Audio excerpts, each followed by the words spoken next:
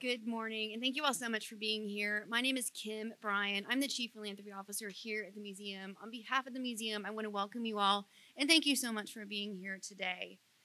In November 1963, Buell worked here in this very building as an employee of the Texas School Book Depository. I'll leave it to Buell and our wonderful museum curator, Stephen Fagan, to get into the fascinating details of Buell's story. But on behalf of the museum, we are honored to have Buell with us here today. Buell's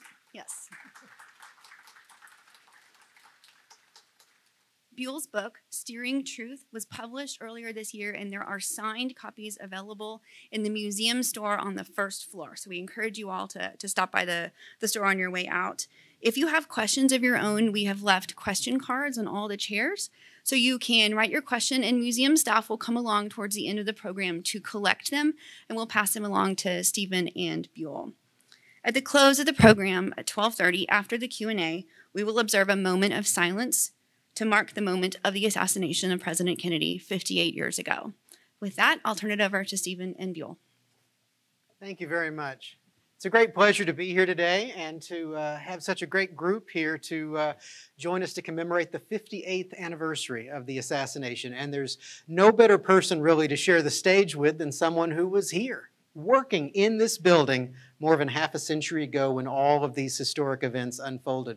Buell, thank you so much for being here and sharing your memories with us. Well, thank you so much for having me, and thank you out there in the audience. I'd like to say I hope the time that you have taken this morning, when we're through with this program, I hope that you feel like the time that you spent here, it was worth your time. I don't think there'll be a question of that, really. When you got here a little while ago, we took a look at this installation called Fragments, and it was the first time you got to see some of these architectural elements from the building since you worked here 58 years ago. That is true. In fact, that customer service wholesale sign, you actually helped us identify where that was in the building on the ground floor by the will call desk, right? Yes. And you got to see the sign from out front of the building and the breeze blocks and the Hurt sign. The closest you've ever gotten to the Hurt sign was today, because you never went up on the roof when you were working here in the building, right? That is correct, because when they would come to service the sign, they used to go up and take them up to the 7th floor.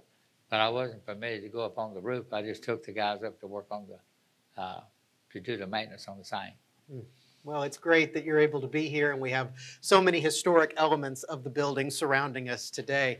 So here we are, the Texas School Book Depository. Buell, you came to work here in September of 1963. That is correct. And it was about a month later that a young man named Lee Harvey Oswald joined the staff. Before we talk about Oswald's employment here and training Oswald, Buell, for those who really are not familiar with how this building functioned and what the different floors did, just give us a brief overview of what your job as an order filler was at the Texas School Book Depository. Okay, my employment with the Texas School Book Depository was, like he said, an order filler. And for some of you who may not know, this building has 7 floors and a basement. I was one of the few that could go from the basement to the 7th floor and fill an order.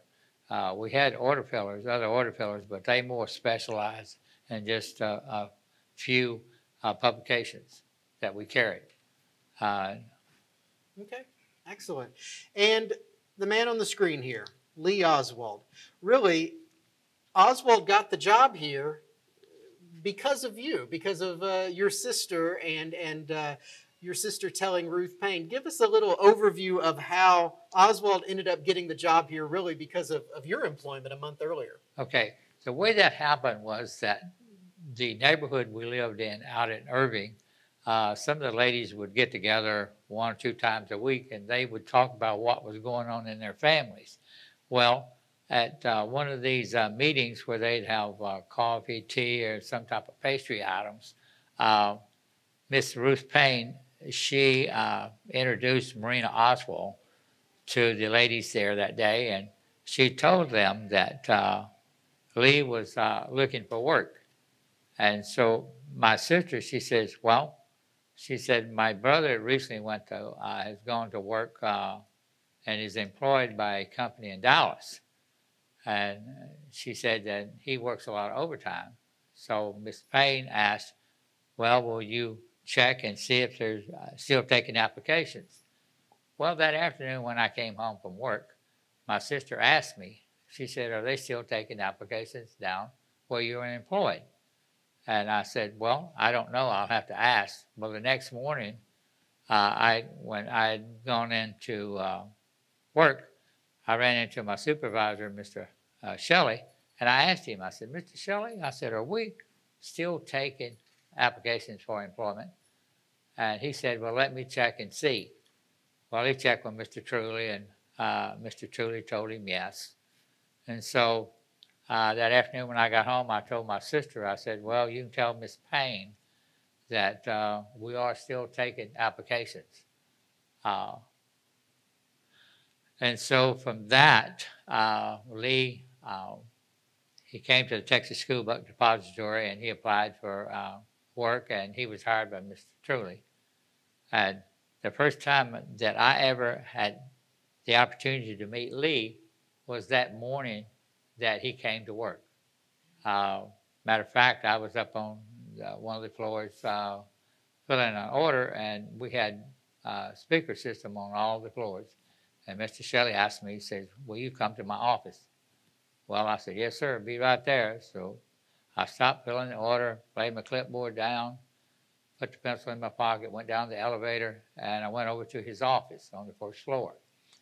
And there was a young man sitting there with him.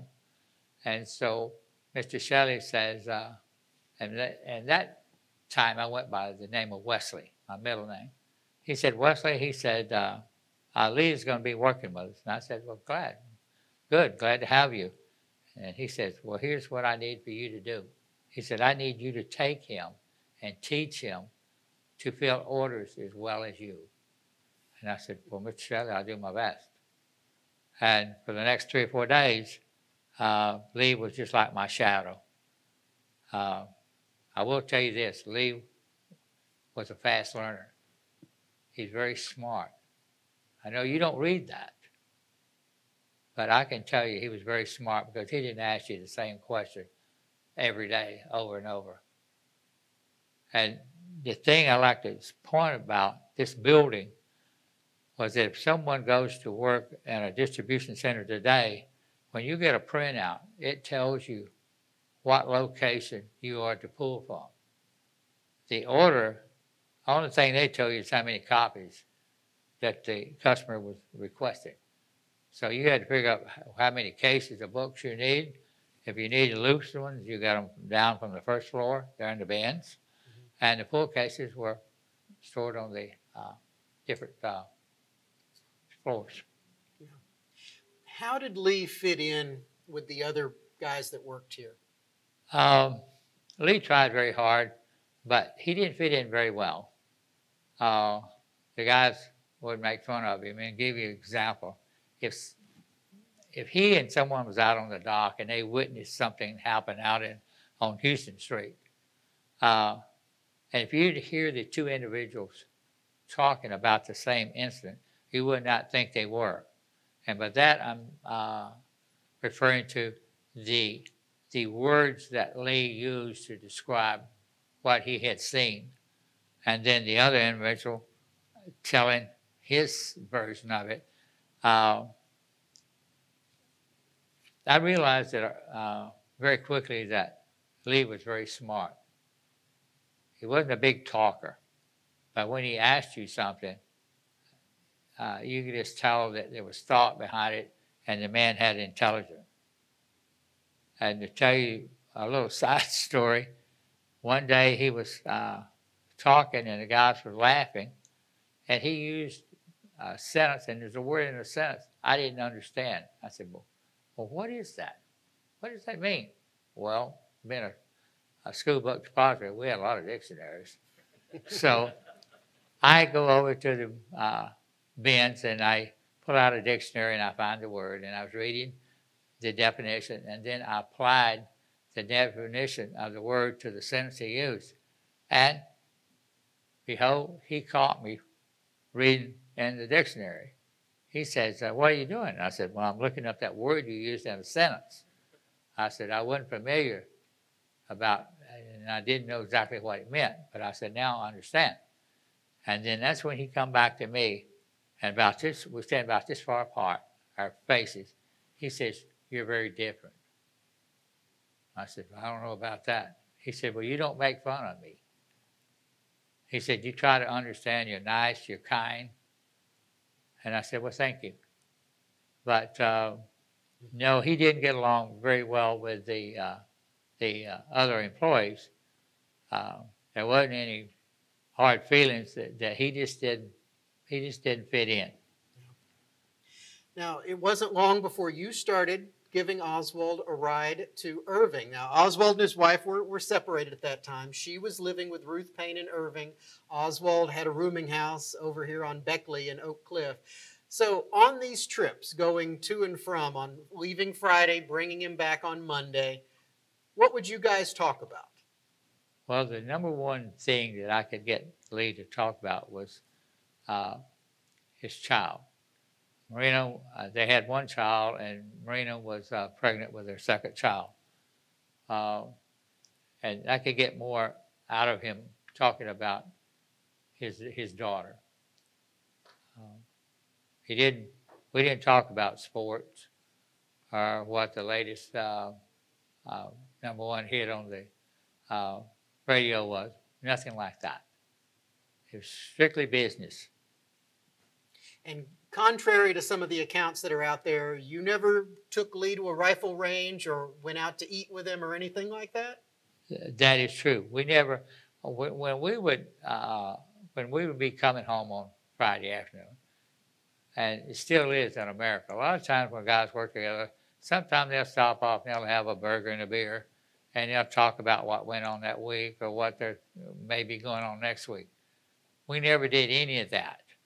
And as far as the rifle range, we never went to a rifle range. The only place we would go together was out to Irving and then back to Texas School Books and Dallas here. The same building you're in here. Now, Lee famously deviated from his typical Friday-Monday routine and asked you for a ride on Thursday, November 21st, so he could spend the night in Irving. Yes, that is correct. He did. He came up to me during the day, I think it was sometime a little after lunch, and he said, can I ride home with you today? I said, sure. I said, I told you could ride any day. Well, a short time later, I was filling an order, and I looked at the date on the invoice. I said, today's not Friday. Today's Thursday. So the next time I ran into him a little while later, I said, hey, are you aware that this is not Friday? This is Thursday. He says, yes. He said, I know that. And he said, you told me I could always ride out with you when I need to ride. And I said, that is correct.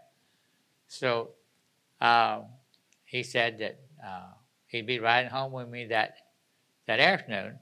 And the reason he wanted to ride home, he told me that Marina had made him some curtains for his room at the rooming house, and that he was going out to Irving to get some curtain rods that Miss Payne had. So I said, okay. I didn't think anything about it. Now, I never had been to the rooming house. I did not know what I'm fixing to tell you. He already had curtains in his room, but I did not know that. The curtain rods, of course, are very important to the next part of the story. The next morning, you and your sister, Lenny Mae Randall, observe Lee with a package. Tell me about that package. Well, my sister was at the kitchen sink, and she was fixing my lunch. I took my lunch every day. And so she looked up, and she saw Lee walking across the street, and he had a package with him. Well, he crosses the street, puts a package on the passenger side in the back seat of my car, which is a four-door Chevy. And then he comes around and he looks in the window. So my three little nieces and I were eating breakfast. My mother was there, She looks up and she says, Lee looking in the window. Well, she was startled. And she says, who's that man looking in the window? Being a typical teenage kid, I said, where? Because we had more than one window in that part of the house, the kitchen and the den area. So she says, over at the sink. Well, I looked and there he was, looking in the window. So I get up from the table. I go to the back door. It opens into a double carport. And so he hears me open the door. He comes around. And so I said, well, you know, I'm running a few minutes late. I'm just finishing my breakfast. So I said, would you like to come in and have a cup of coffee? He said, no. He said, I'll just wait for you here. And so I go back to the table. I finish eating my breakfast, go brush my teeth, and by the time I do that, my sister has finished my lunch. So I walk through the kitchen den area. I pick up my lunch, and I go out the door, and there he is, standing right where he was on the carport. And so we walked together to the car, which was parked on the outside of the double carport. And so as we're getting in the car and sitting down, I'm looking at him, but I'm catching up with the back seat. And I asked him, I said, Lee, what's in the package? He says, don't you remember? We talked about that yesterday. It's curtain rods. I said, okay. Well, I didn't think anything about the curtain rods. We're going to come back to those a little bit later in the story, but I want to show folks where you parked that day. So this is a Warren Commission exhibit showing a map of this area, which has changed quite a bit since 1963, and you parked quite a distance away. We let you park a lot closer to the building today than you did in 1963. Oh, absolutely.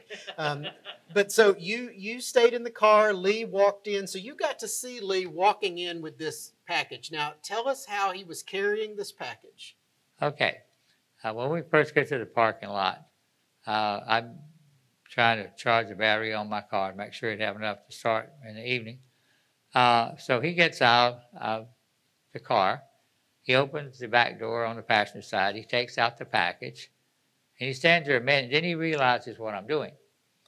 So he starts to walk off. How did he carry the package?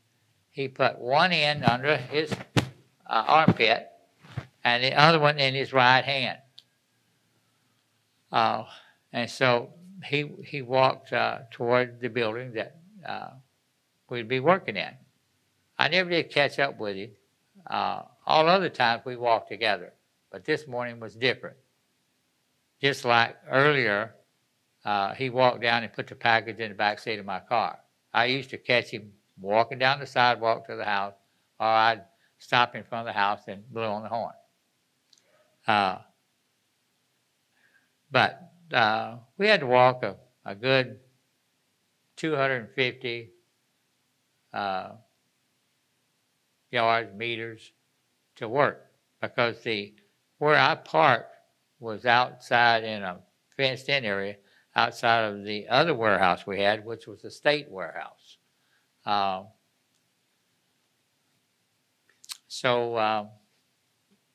This was an extraordinary day because you knew from the map published in the newspaper that the president was going to be passing right by your building that day, right on your lunch break, in fact, so you would have the chance to see the president.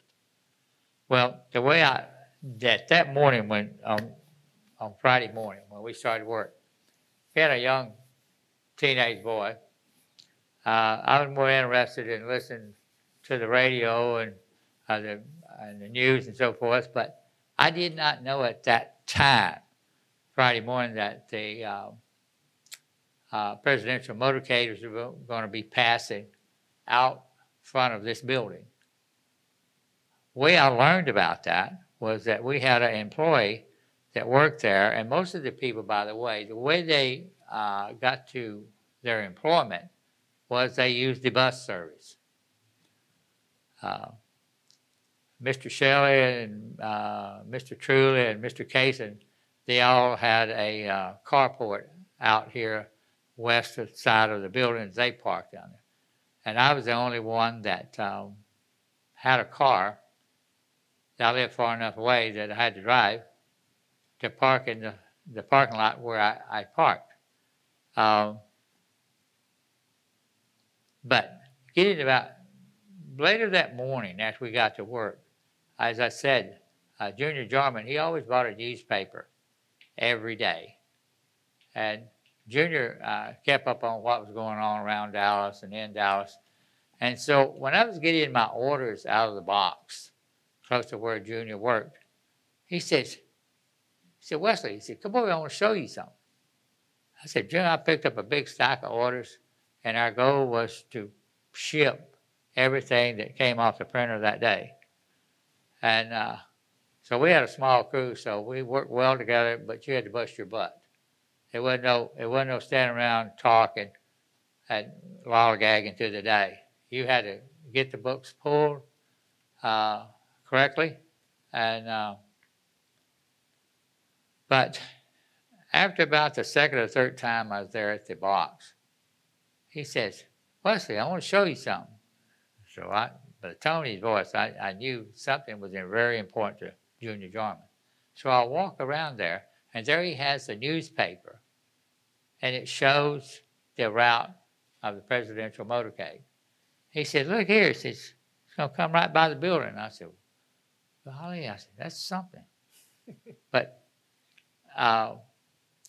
let me tell you, I think starting as early as Wednesday, we had two newspapers, the Dallas Times-Herald and the Dallas Morning News. The Dallas Times-Herald has gone out of business. The Dallas Morning News is still in business. But they both printed proposed routes for the presidential motorcade. Which paper Junior was showing me in, I don't know. I do know that most of the time he bought a Dallas Morning News.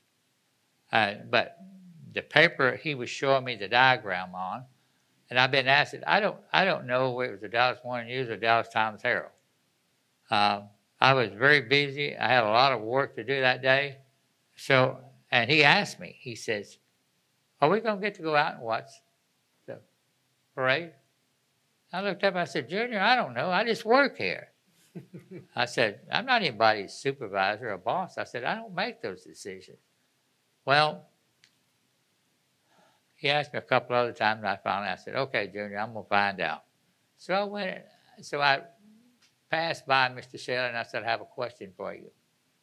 Mr. Shelley said, and I asked Mr. Shelley, I said, are we going to get to go out and watch the presidential motorcade, which will be passing right in front of this building where we are?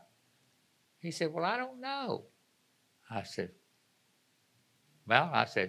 we'd like to know. So he goes to Mr. Truly, and Mr. Truly goes to Mr. Kaysen, by the way, regardless of what publisher you work for. Mr. Kaysen was everybody's boss in this building. So it came back sometime later, before lunch, and I was told to tell Junior that we was going to be able to go out and see watch the presidential motorcade if one so desired. So I told him, so everybody was happy. And so getting close to lunch, people began to congregate and form out in front of the building. Some were on the steps. The steps were pretty full. That's what we're looking at right now from the inside of the building, looking out towards Dealey Plaza. And you were right there at the top of those steps during the assassination. Yes. In fact, in this next image, this is from the home movie shot by young Tina Towner. Buell, you're in this picture in the darkness of the doorway of the School Book Depository, and you can see President and Mrs. Kennedy as they are making that fateful turn from Houston onto Elm Street. Buell, just give us a sense of those moments when you heard the shots fired in the plaza. Well, when I first heard the first shot, now let me tell you, for the ones that you're not familiar with this area here, Dealey Plaza, it's closed on three sides and open on one. And in November, December, with the wind swirling, you have a lot of the same effects of like you're in a canyon. and you holler and you hear the ricochet, your voice ricocheting back and forth. But before the motorcade turned on to Elm Street there, it was being led by a group of motorcycle policemen. And they were cutting their motorcycles on and off, making them backfire. And the first shot I heard, I thought was simply someone cutting their bike off and making it backfire. But then, a short time later, then there was two more. By that time, being a boy growing up in the country and hunting, I knew the sound. It's a different sound between a motorcycle backfire and an actual someone firing some type of weapon. So I realized then what I was hearing was actual shots. Now, different people had said there was more than 3 shots. That's all I heard, but with the sound ricocheting off the building, that's why some people say there's 5, 6 shots or more. I guess according to where they were standing. And so after the shooting takes place, you witnessed something which you did not talk about for more than 50 years. It was right in the aftermath of the assassination, and the first time you shared this story was in your book. It's one of several stories that you've never shared before. So you saw somebody with a rifle outside of this building. That is correct. Briefly tell us that. Well, Mr. Shelley and Billy had gone down toward the triple underpass to try to find out what actually had happened. There was a tremendous amount of people that day on the sidewalk. The sidewalk out here is pretty wide, but I mean, they were just like, excuse the expression, like sardines in a can. There wasn't any room. I mean, if someone passed out, they would never hit the concrete. There's so many people. So they had gone down to see if they could find out what actually was going on. Well, I stood on the steps for a few short time, and then I said, well, I'm going to go see if I can find Billy and Mr. Shelley. So I go start down that way, and out in front of this building here used to be angle parking. And so I was somewhere down in the area of the angle parking there, and I was walking along and I looked up and there was a man with a rifle. I was terrified. Stop and think, what actually happened there 58 years ago today? That's a crime of the century. It's never been solved. So I saw this man. This man was not a policeman. He was not a detective. If you could have seen the type of clothing he was wearing that day, this guy was a professional, all the way down to his shoes. His shoes probably cost several $100s. And back then, in 1963, not many people wore shoes or in that price range.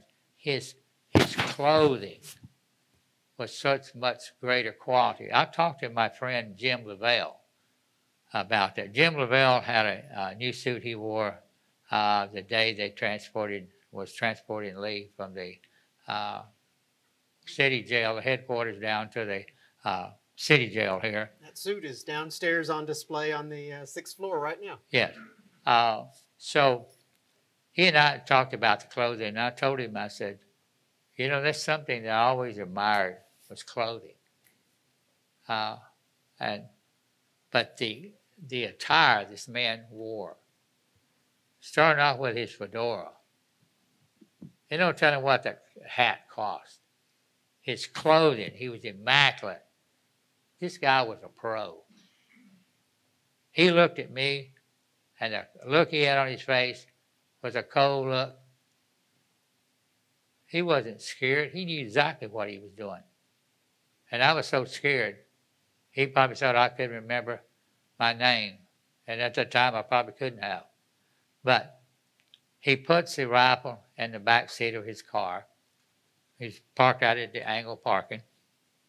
And he closes the trunk and goes to open the door on his car. I turned around and I walked slowly back toward the front entrance of the Texas School Book Depository. I was so scared. What I had witnessed that day and that time, I did see it, but if you'd have asked me 10 minutes later, I would have told you I didn't see anything. It was locked in my mind.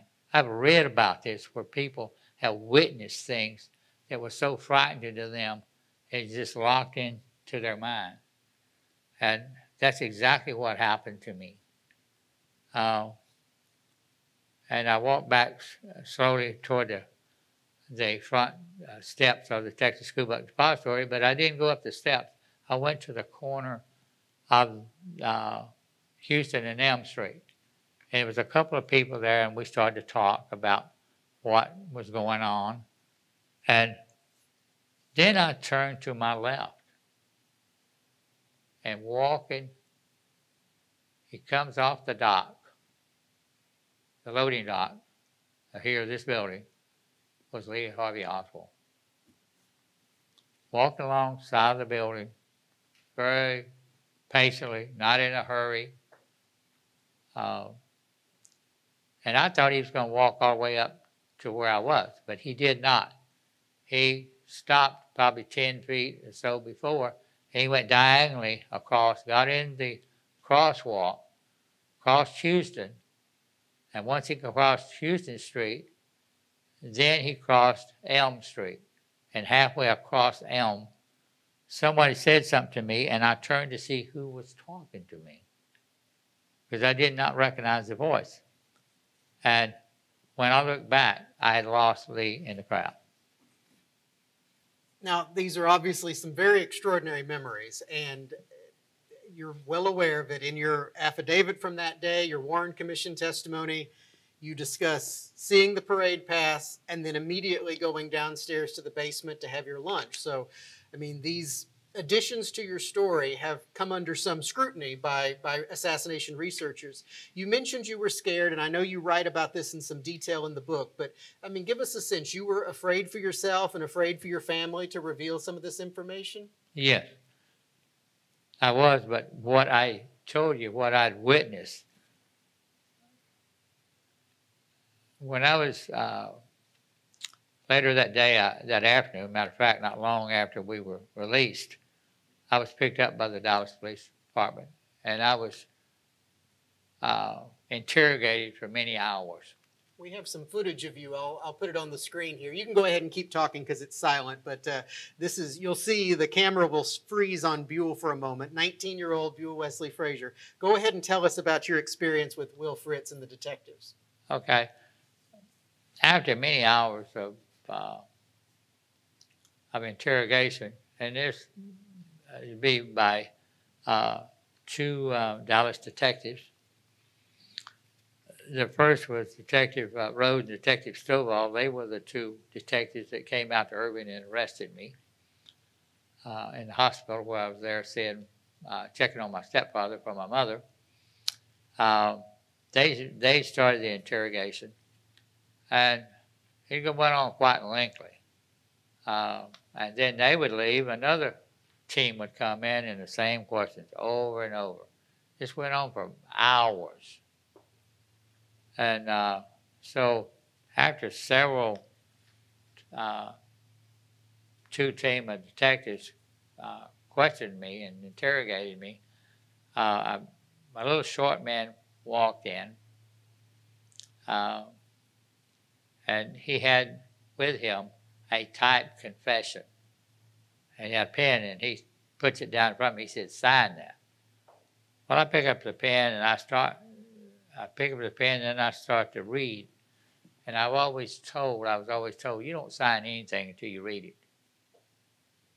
And so when I started to read it, remember now, Will Fritz was standing right here beside me like I'm sitting in this chair. He was standing there. And I said, "I'm not signing that." I said, "This is ridiculous." Well, he drew his hand up to strike me, hit me. And I put my arm up to block. And I told him, I said, "You know, there's policemen outside that door." But I said, before they get in there, you and I are going to have a hell of a fight, and I'm going to get some good licks in on you, because then I was angry. Up to then, I was just trying to help the Dallas Police Department. But when he comes in and accuses me of being part of a crime that I never imagined in my mind of doing, would never do anything like that, that really made me angry. So And this is Captain Will Fritz of the Dallas Police Department in charge of the investigation, and he brings you a confession saying that you were part of a conspiracy with Lee Oswald to kill the president? that is correct. And so he snatches up the paper and a pen and stomps out of the room, and I never did see him again.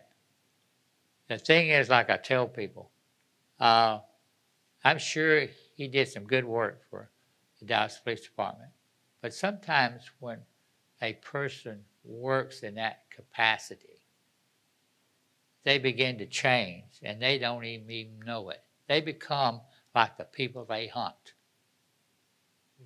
and which is sad. And you can go back and check the convictions that he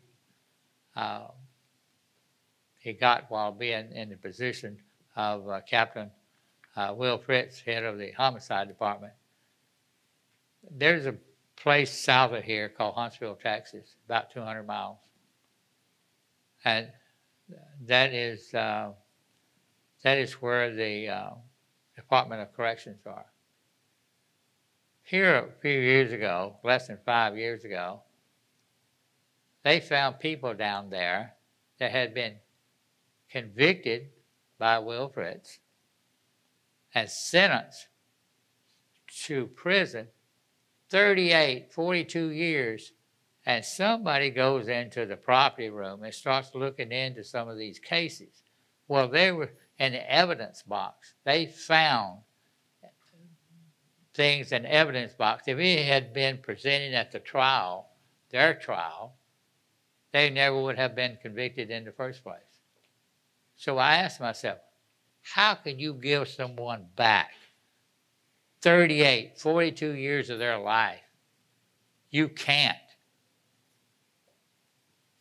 And that's why, and I was served on a couple of juries, I can't convict someone of anything unless I'm 100% sure they're guilty. And I think that's the way it should be. I think the judicial system in this country is not what our founding forefathers designed it to be. When it was first designed, you were innocent until proven guilty. And nowadays, in 2021, you're guilty until proven innocent. And that is not the correct way the judicial system should be. It was certainly a hard thing for you as a 19-year-old to experience at that time. And I know that you've mentioned that that was really the day you grew up, November 22nd, 1963. That is true. I want to ask you about the picture on the screen here. You mentioned earlier the package. Lee told you they were curtain rods. You were very specific that Oswald had it cupped in his palm, tucked in his arm. You told the Warren Commission it was about 2 feet, the length of the package. Yeah. Of course, the Warren Commission concluded that it was the Mannlicher-Kirkconnell rifle that rode in your car that morning to the Texas School Book Depository. But you don't believe that. There's a discrepancy as far as the length of the weapon. And the rifle is disassembled 35 inches versus the 2 feet that you remember. How do you, I know you've been asked this many, many times, you write about it in the book, but how do you reconcile the difference, the considerable difference in length between the rifle disassembled and the package that you and your sister both observed that day? Well, as you just said, the package on the back seat of my car, I don't know what was in those because I never looked.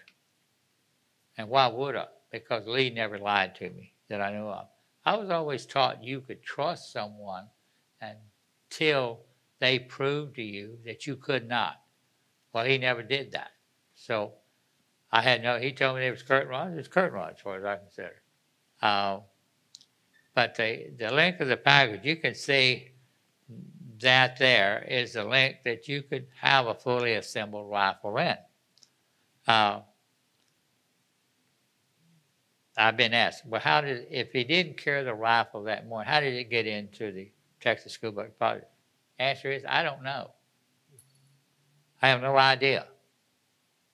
It appeared there, and you know, if it appeared there, someone had to bring it.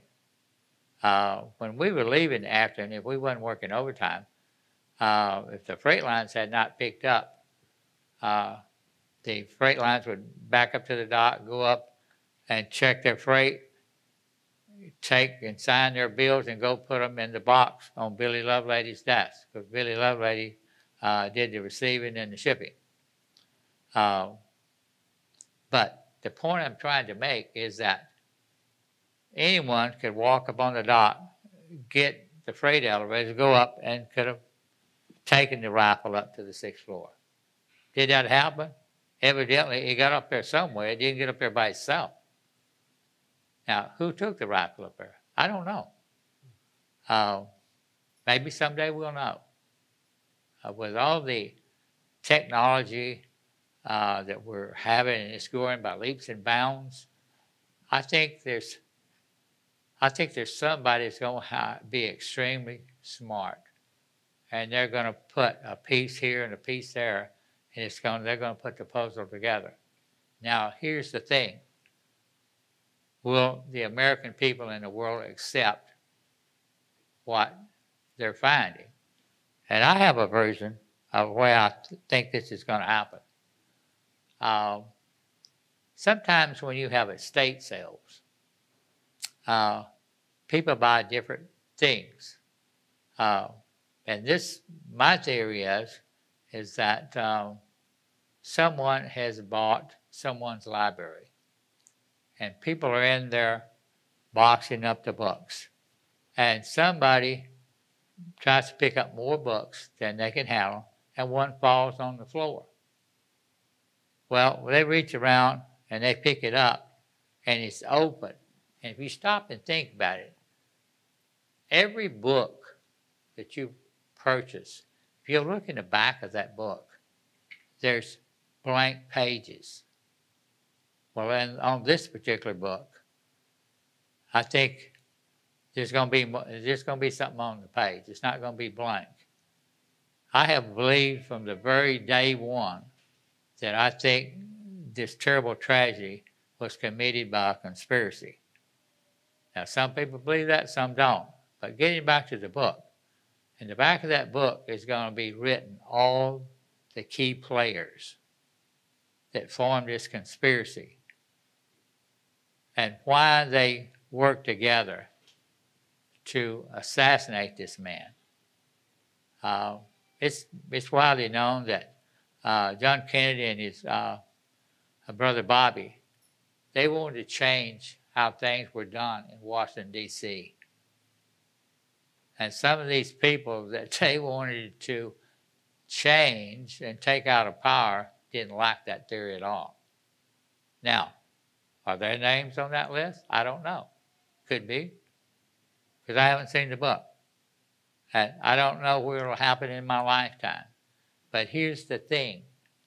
I think when you read that, if that is a possibility and it does happen, after reading it, people are going to ask, is this really what happened on November the 22nd, 1963? And here's another thing. If you could go ahead and pass your question cards to the end of your rows, as soon as he's finished here, we'll start going through audience questions until the moment of silence. Okay. Here's another thing. It'd be interesting to see. I don't know if that'll ever happen. But the thing is that what is a big concern of mine is why our government, they've had 58 years to delete, shred, and do away. Why are they holding documents that they don't want America and the rest of the world to see? What's in that so important? I think it's more than most people want to read. And I think after reading that, I think the pieces to the puzzle will come together. You won't have to worry about finding a book to read. It'll be all there. Who was actually guilty of assassinating our president? Well, speaking of a different book, we have a picture on the screen here of the book you have just written, Steering Truth. It's available signed down in our bookstore today. Buell, briefly, because I'm going to go through these questions here, but briefly tell us why you waited almost 60 years to write your autobiography. Well, one thing, I was very scared. I was very scared for not only for myself, but my family. And I was afraid that that would cause a lot of problems. And I decided to wait, and one day my son calls me on the phone, and he asked me, he says, "Dad," he says, "when are you going to write your story?" He said, "You're capable of speaking for yourself.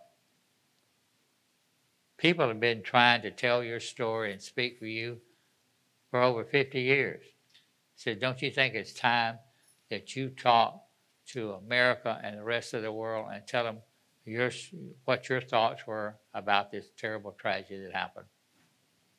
We've got several questions here. So this is about the story you mentioned earlier about seeing the man with the rifle immediately after the assassination. The question is, did you tell any family or friends at that time about the man putting the rifle into his car? No. You kept it completely to yourself? The only body I could have talked to about that would be my sister.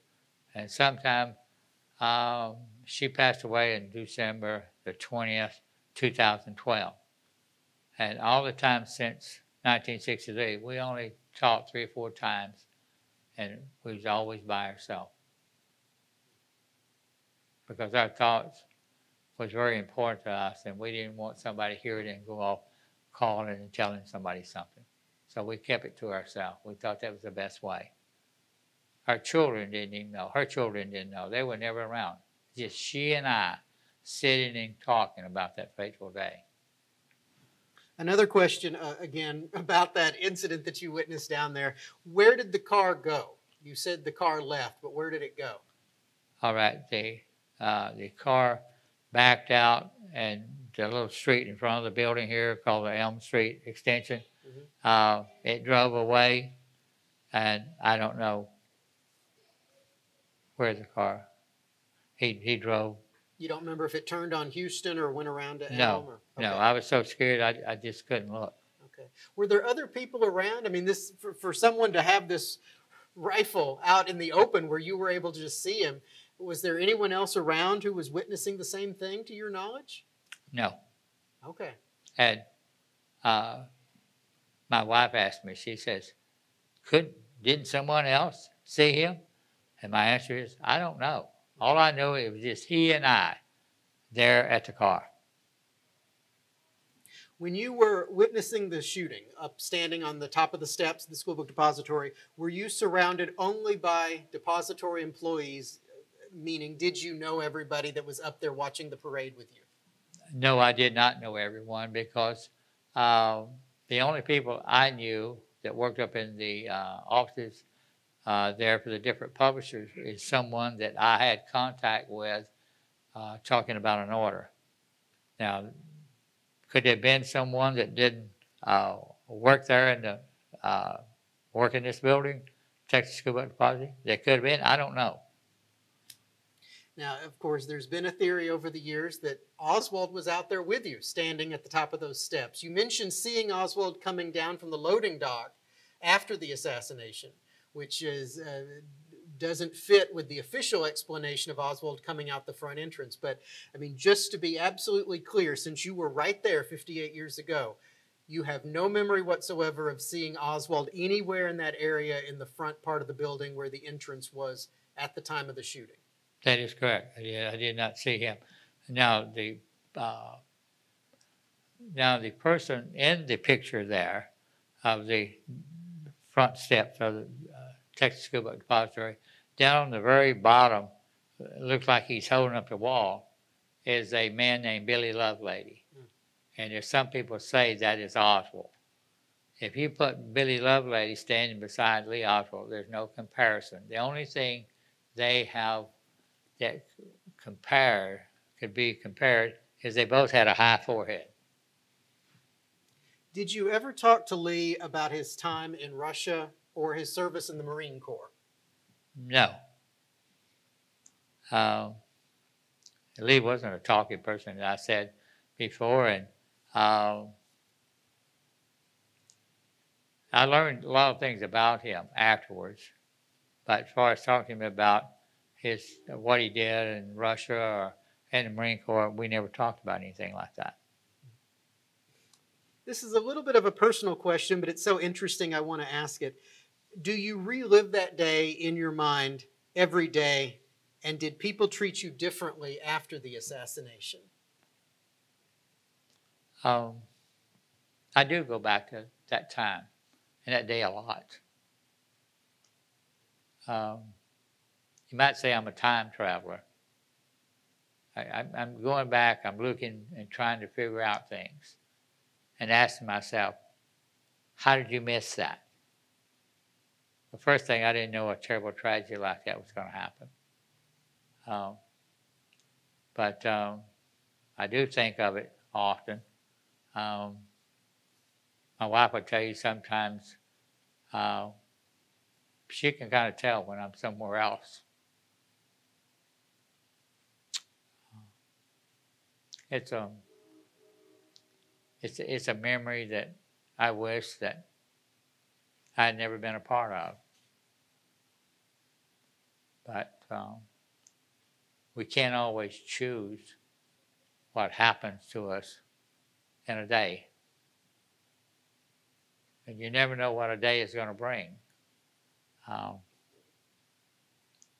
Some people, and I tell people sometimes what makes tomorrow, Tuesday, so interesting to me is what will tomorrow bring.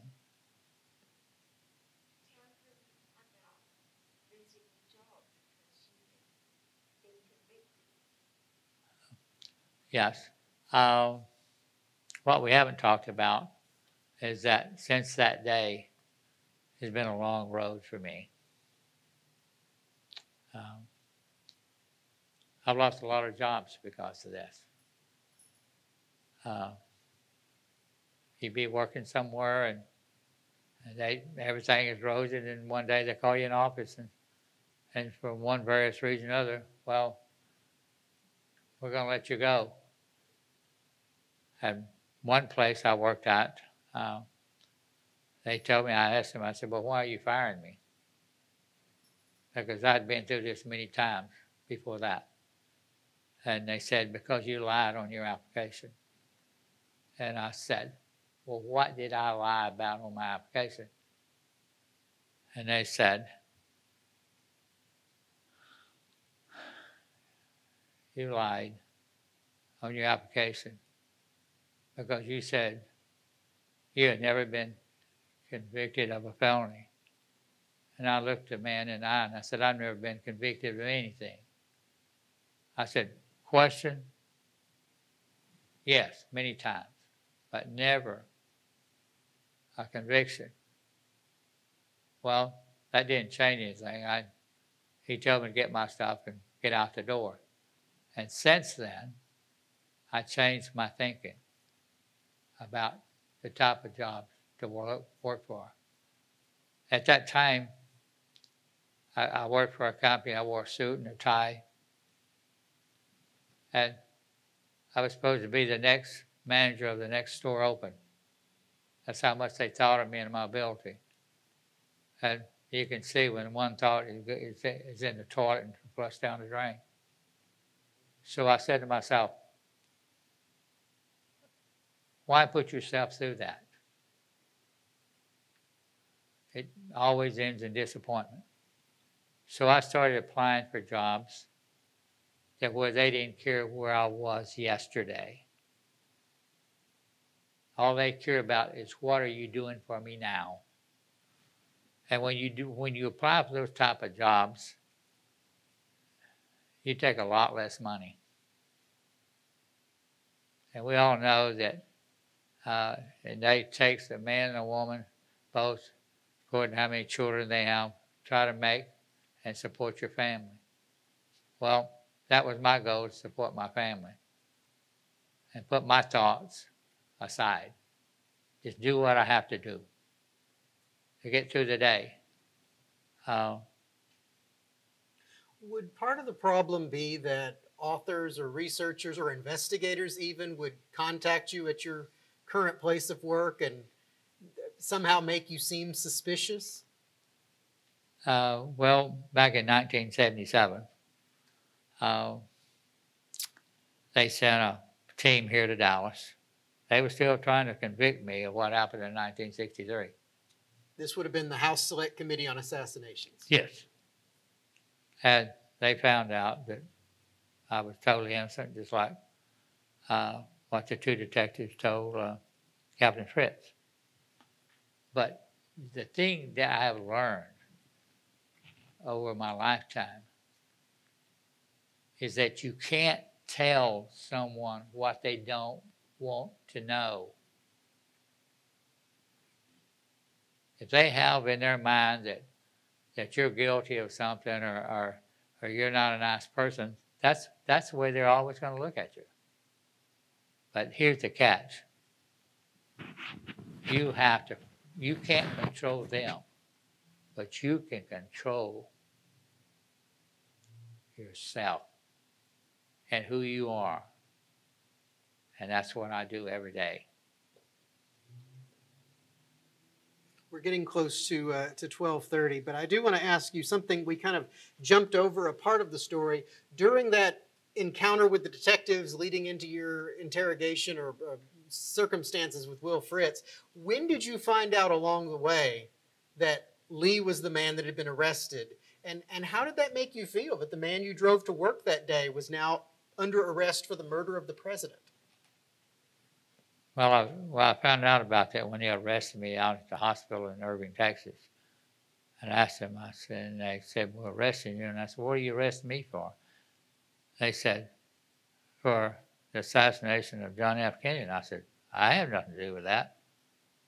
And they said, oh, you know the man who did it. I'd like to close on, if you go out to the front of this building, there's a sign about yay big, about like that, over on the corner. It says that he is the alleged assassin. When you really look into it, Lee was never convicted of anything because he never went before a judge and a jury. And some people may find that strange because you can read in a lot of books out there. I think there's been over 3,000 books written about this assassination. And a lot of them tell you very strongly that he is the assassin. Well, were they there? No. Where did they get their facts? Hearsay. I think we need to be interested in this, but leave it as it is. He is the alleged assassin. We don't know whether he did that or not. I don't think he did because of the way he conducted himself when I worked with him. He's always nice and polite to me. And it's every Friday. It wasn't the last day of school for the week. It's a day that I brought Lee out to Irving. And all the kids in the neighborhood would come up to Miss Payne's house and play around that big oak tree, by the way, which stands there today. And I was over there a little over a week ago with two gentlemen, and I said, have you ever asked yourself if this tree could really talk, what stories it could tell you about Lee Oswald and the time he spent with the children playing around that oak tree? My little nieces just thought, they thought he was so fun. And he was so kind to them. Thank you very much. And please join me in thanking this extraordinary gentleman, Buell Frazier, for sharing his story today. Thank you.